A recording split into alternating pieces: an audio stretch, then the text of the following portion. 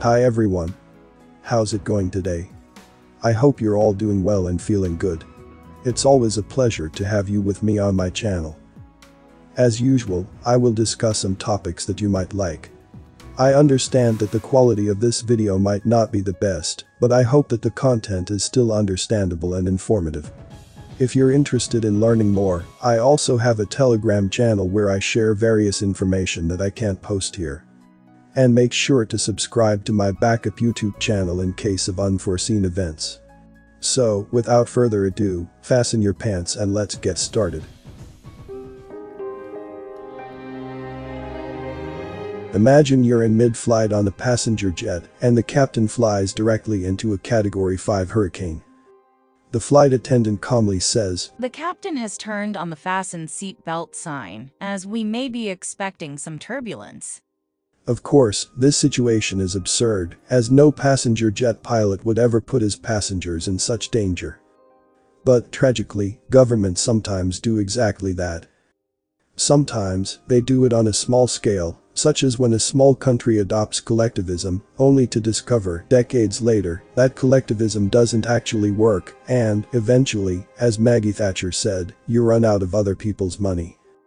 Then, there's a period of depression, followed by a rebuilding period, during which the electorate decides whether to be sensible and dump collectivism, or whether they choose to be foolish, and begin the collectivist conundrum anew. As absurd as this latter choice might seem, it is all too common. Argentina, in particular, has been doing it for nearly 80 years. But the larger the country, the greater the catastrophe when it all falls apart. And it, therefore, stands to reason that when it's the world's foremost empire that's past its sell-by date, the damage will be catastrophic.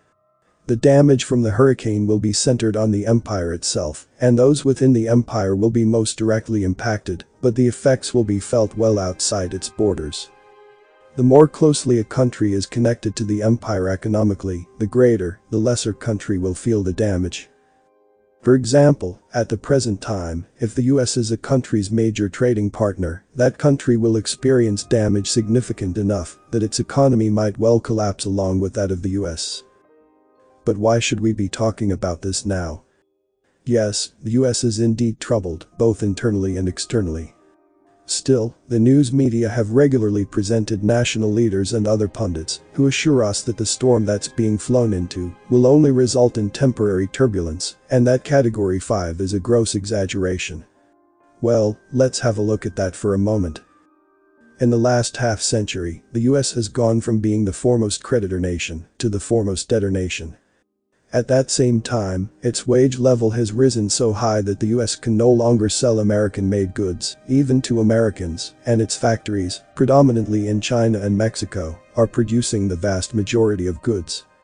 Unfortunately, relations are on a steady decline between the US and these countries. The US has even been engaged in saber-rattling with regard to China. But the US empire has always had an ace in the hole with Europe. Although it's self-destructively on a campaign to end fossil fuel production domestically, it has for decades provided liquefied gas to Europe, shipping primarily into Hamburg harbor and distributing from there. In the meantime, Germany formed an alliance with Russia, from whom it also receives gas to power the German industry. In recent years, Russia has been building a direct pipeline from Russia to Germany to provide gas more cheaply than any other country can provide, at roughly 11% of what US gas can be provided for.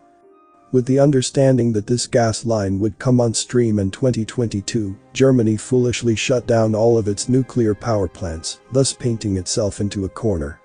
Clearly, the opening of the Nord Stream 2 valve would have been a major event, as it would not just mean cheaper gas for Europe, but an end of US hegemony over Europe and a shift in the balance of trade to Russia. But the pipeline was sabotaged before this could happen. It would seem that US hegemony would be saved, as Europe would fall back on US gas, even though it was cripplingly expensive. But an unexpected wrinkle occurred. Germany went shopping and found that they could buy gas from China, India, and Saudi Arabia. It was more expensive than the Nord Stream gas, but still cheaper than the American gas. Odd though, as neither China nor India are gas producers. So, where was this gas coming from? Well, as China, India and Russia are BRICS countries, the gas was the very gas that Germany was to have received through Nord Stream, but now quite a bit pricier, as it had to be piped quite a lot further, and there were also now middlemen to be paid.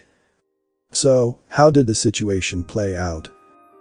Well, the US gas is still the most expensive and, therefore, least desirable, and Russia, instead of being economically crippled, was now selling more gas than before and experiencing a boom at a time when much of the world was sliding into economic turmoil. And, in the ensuing 18 months, Germany would find that it could no longer sell its products internationally, as the cost to produce them was now even higher than before. Recently, there have been rumblings in the Bundestag that 1 out of 3 German industrial companies is hoping to leave the country, with the majority choosing China as their destination. Unless the US could salvage the situation, its hegemony over Europe and its claim to empire was soon to end. It was, however, true that there were significant oil and gas fields in the eastern Mediterranean. If they could be taken hold of, the US might stand a chance. But the rights to those fields were held by Palestine, and the US was known to staunchly support Palestine's archenemy, Israel. What to do? Well, although the Gaza-Israel border is the one of the most protected in the world, Hamas somehow breached it in multiple locations and went on a killing spree, in which, it is claimed, horrendous inhumane acts were committed. Proof of such acts have not been provided, but they've been well publicized and have led to a self-defense retaliation by Israel, in which Gaza is being systematically destroyed and its people being decimated. In spite of worldwide objection to this retaliation and repeated warnings from the UN and others that Israel must not take over Gaza, Israel's president insists that if Israel does not complete the destruction of Gaza and take over the control of its rubble, Israel will never be safe from Hamas. In the bargain, the oil and gas fields will have a new owner. At this point, it would be advisable for the world, particularly Americans, to sit back and observe such events from a distance. Although Israel is charging ahead, the majority of the world is dividing into BRICS versus First World globalists camps. The former is already in the majority and growing rapidly. In describing his Israel-Palestine position, the US president appears to be changing from a black hat to a white one, and back again, repeatedly. While this makes the White House appear to be both hypocritical and untrustworthy in the extreme, there's little else the president can do. He's squeezed between a rock and a time bomb.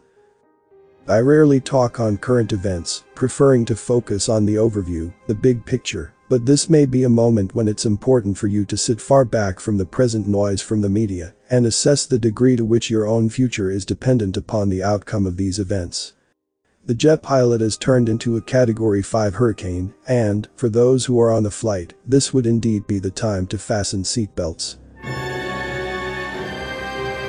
Now, it's time for me to hear from you. What are your thoughts on this video? If you found it interesting or informative, please consider giving it a thumbs up and sharing it with your friends and family. Remember, the more people know about these important topics, the better.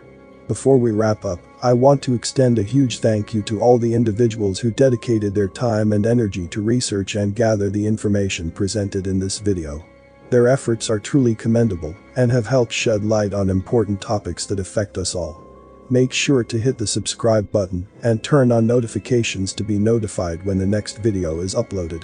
Thanks for watching, and I'll see you in the next one.